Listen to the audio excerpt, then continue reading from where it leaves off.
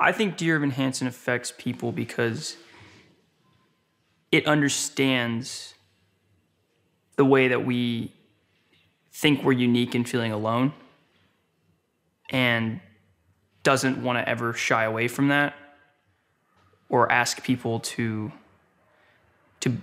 even be alone in watching it. It asks you to just fully be there and with Evan, with other people in communion, and just sort of understand that like you aren't unique in that way. You don't have to feel like in a time where especially we feel more alone than ever, like that you're the only one going through that, which is such like a generous thing, I think, is letting people have that like relief of knowing it's not just you.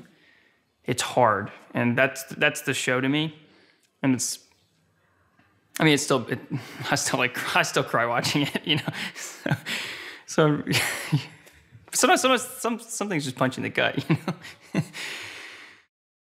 I don't think before Evan Hansen that a lot of people were talking about young people and the way they feel in that way.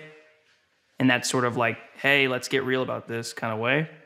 It's a very multi-generational story, obviously, with like the high school kids, with Connor and Evan's parents. And I just think it's a very healing experience.